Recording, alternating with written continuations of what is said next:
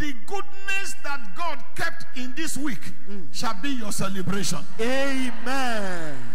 The evil that the devil kept in this week, you will not be a part of it. Amen. God will give you what will cause you to celebrate this week. Anything that will give you sorrow, I pray that God will take it away from your family. Amen. The relationship you will be engaged in this week, there will be only the one that will bless you. Amen.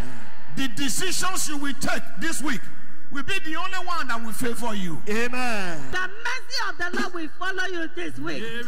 The light of God will shine upon your life this week. Amen. In the mighty name of Jesus Christ. Amen. The goodness of God will locate you. Amen. Locate your loved ones. Amen. I declare all over the world, globally, for significant others, only the decision that will favor you, they will make this week. Amen.